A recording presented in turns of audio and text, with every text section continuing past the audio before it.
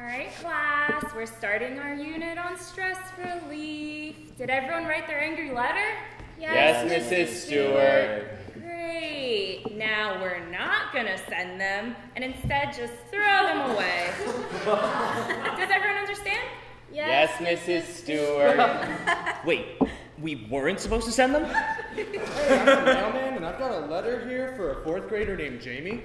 That's me. Oh, you know, it's probably not that important. Probably just spam or something. Oh, no, this was definitely on purpose.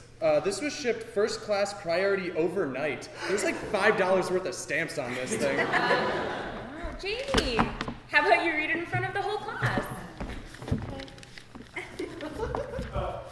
Dear Jamie, well, well, well. Time to lay it all out there. To be honest, I can't believe Mrs. Stewart is letting us write and send these. But boy, oh boy, does it feel good. First of all, you have long, stupid hair. Second of all, you're bad at kickball. Third of all, your reading group is lower than mine. Ha, ha, ha. You wrote out ha, ha, ha? I got carried away. You're always last in line. It's probably because Mrs. Stewart doesn't like you. I like her a lot. Sometimes I pretend she's my mother. I like the smell of her perfume. You know what? Let's not read into this too much. And, you, what are you still doing here? Oh, me? I like to see how my mail turns out. Every letter delivered is just another story in this novel we call life. Oh my God, just please leave. Oh. Billy at recess asked me who I wanted to kiss, and I said I would never, ever, ever kiss you.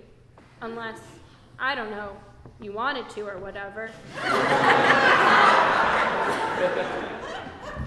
Gross. But maybe girls are gross. But if you're interested, gross. My number is 255-3940. Please go to the snowball dance with me. Sincerely, Rodney. Oh, I'm sorry. I didn't mean it. It's okay.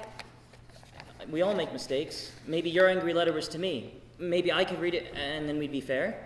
My angry letter was to my family's landlord who wants to evict us.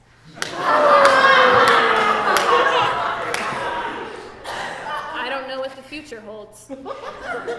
Oh. Okay. Snowball dance? No.